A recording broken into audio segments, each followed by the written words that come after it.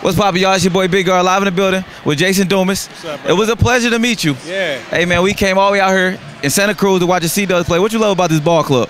Oh, man, it was a really good game. It's the first overtime game that I've seen this year. I do the home game, so it was the first home overtime game. The Elam ending is kind of throws you off, but I like the drama that it adds, and I like how they're trying it out in the G League. We've seen it in Summer League before, too.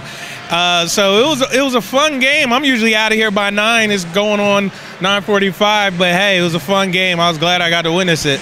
I know you get to cover the Warriors, and then now you at the G League level. What advice you got to players who's looking to make that jump?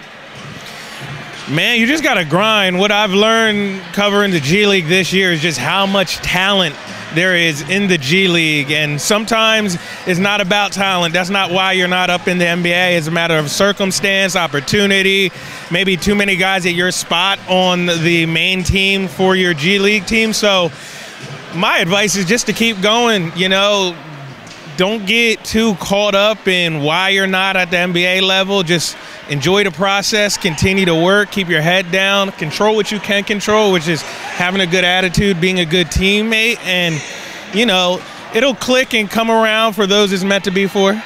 Okay, I see you interview Yuri Collins. He's a kid from my city, St. Louis. There's a lot of BG and YC connections on YouTube.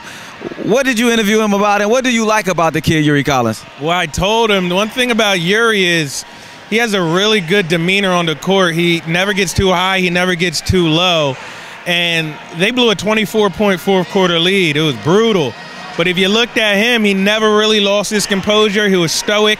He had his best game of the season, you know, 14-10 in his first start of the season as well. So he did what they needed him to do, and he was out there at the end of the game for a reason. He was a calming presence for the team that whole game, and he was rewarded for it, and I'm happy for the game he had. Hey, this Big Guard, you know, the only platform I say for undersized guards. You know, I pride myself on traveling the country and finding the undersized talent because I feel like those are the most impressive guys to watch. Right. Any advice you got for undersized guards that's looking to make the jump at this level? Man, it's tough for undersized guards, as you know, but man, you just got to wear it as a badge of honor, like as a chip on your shoulder.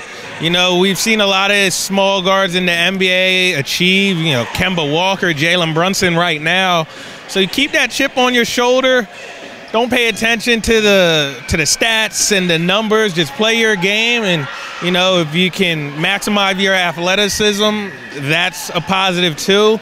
But you got to be fundamentally sound. If you're undersized, you got to be fundamentally sound and just keep that dog in you, because people are always going to try you if you're undersized.